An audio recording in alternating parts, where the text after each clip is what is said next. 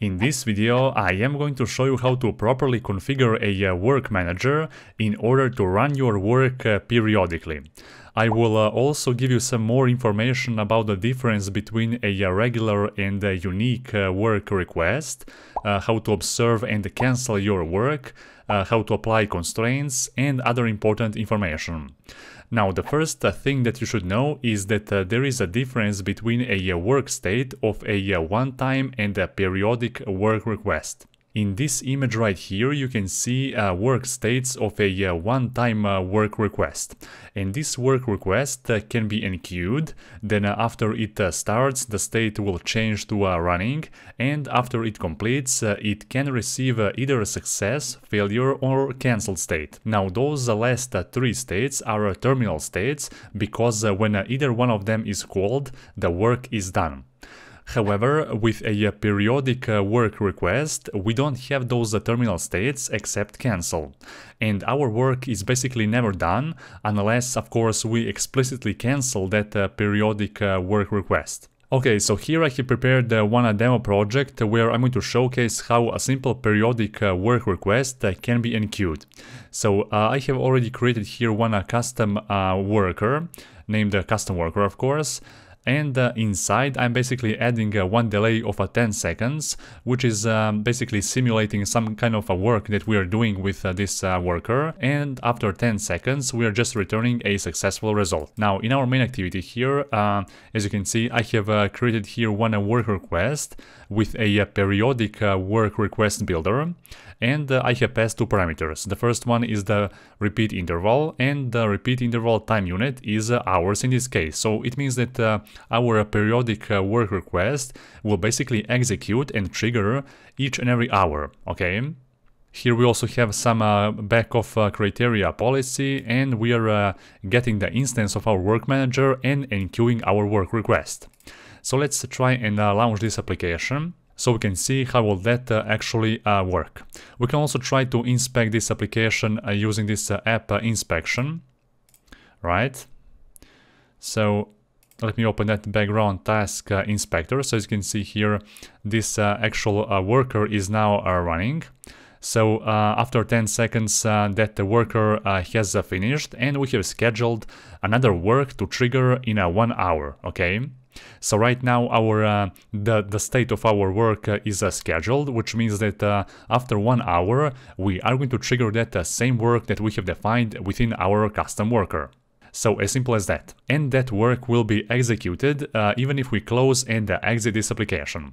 So there is one more additional parameter that we can use with a periodic work request, and that parameter is called a flex interval.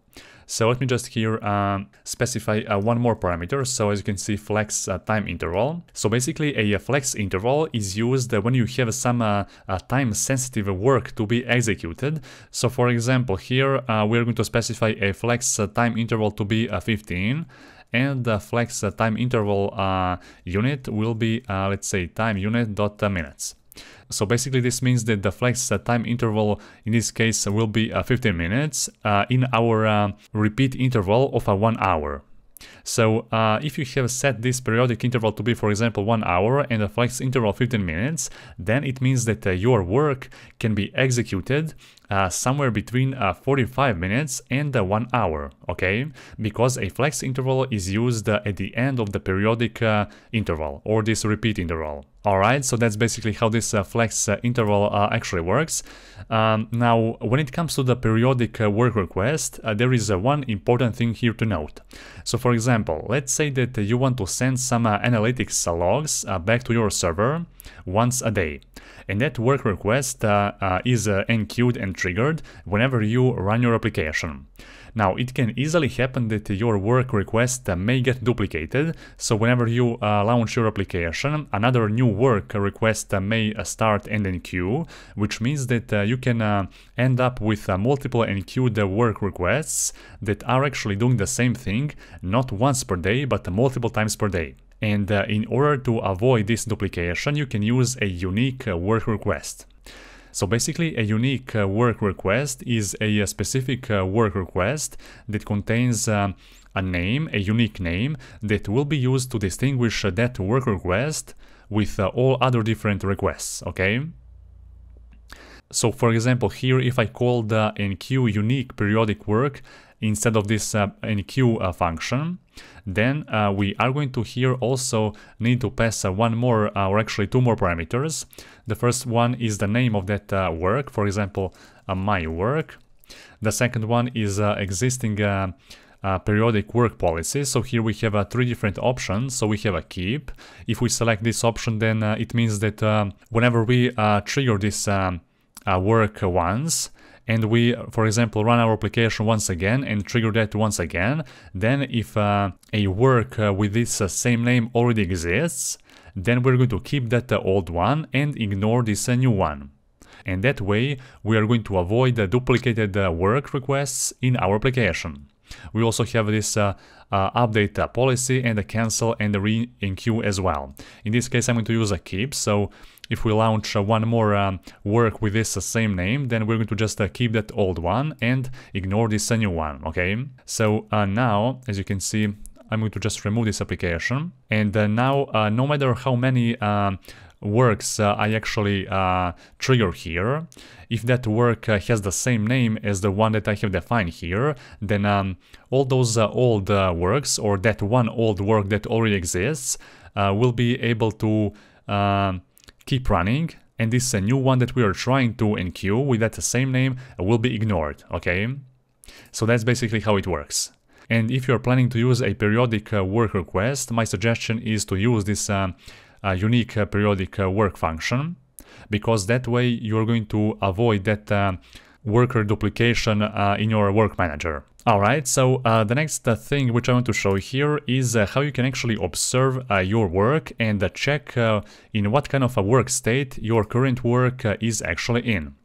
So for that purpose, I'm going to here write one more code down below. So after we enqueue our periodic work, I'm going to call here a function. So let's first call WorkManager dot get work infos, or get work infos for unique work, because here we're actually using a unique work. So be sure to select the right function here when you're selecting which kind of a work you want to get information for. There is also one more interesting function which is called get work infos for unique work live data. So this live data function will basically trigger whenever a work state of our current work changes.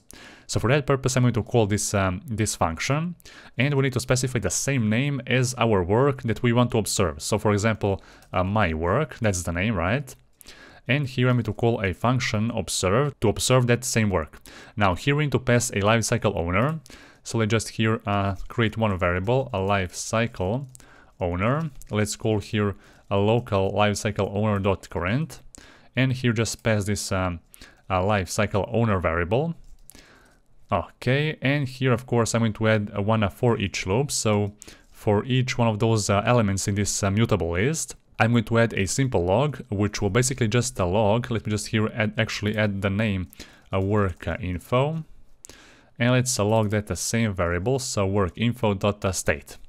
And now whenever this state of our work changes, then we're going to trigger this lambda, and we're going to log that value. So let's launch this application, and also let's observe the logcat. Okay, so as you can see, our work has been successfully enqueued. And of course, we can launch this application all over again. Now, what I'm going to also show here is how you can cancel your existing work. So we can call here a WorkManager dot cancel unique work. So here we can pass the name of our unique work. There you go, and let's also see what will happen. So for example, let's add here a delay of 5 seconds. So after 5 seconds, I'm going to actually call that right here. So after 5 seconds of enqueuing this work, I'm going to wait and I'm going to cancel that work. Now, the thing that you should know here is that this will cancel all unfinished works, but this cancellation is also a best effort policy, and the work that is already executing may continue to run. So let's also here now try to run this application. Let's observe the logcat, and let's see whether the state of our work here will actually change. Okay, so here we have received a cancel log because we have called that in front of this observe function. So let's try to call that below this observe function, and now we should be able to see here first the enqueued state, and only after that we should be able to see cancelled after 5 seconds. Okay, so enqueued and cancelled. There you go. So that's how you can observe your work state of your work, and how you can also cancel that same work as well. Now, the last thing that I want to show you here in this video is also how to add and specify certain constraints that needs to be met in order for your work to be actually up and running. Now, work constraints will basically ensure that your work is deferred until optimal conditions are met. So there are a couple of different constraints categories that you can use. So there is a network type, a battery not low, requires charging, device idle, and a storage not low as well. So for example, what we can do, we can now go back to our application. Here we can just define one variable. And here, for example, we can just create one simple constraint of a network type, in this case unmetered. And we have also specified here set requires charging to true. So if we now specify these constraints right here, let me just here go to this periodic work request, and before we build that, let's specify constraints. So set constraints equal to constraints. And this is how you actually define your work constraints that needs to be met if you want your work to be actually up and running in the background. And there you go. So that's everything I wanted to share with you in this video about a periodic work request. So I hope that you have now understood how this one actually works. You have learned how to actually run a unique periodic work request so that you can avoid work duplication in your application. You have also learned how you can easily observe that work state of your work, how you can cancel your work, and even add some work constraints as well. So if you have any questions, feel free to comment down below, and of course be sure to like this video, but only if you find it helpful. For this video, that will be all. Die, I'm a legend when they lay me down to rest.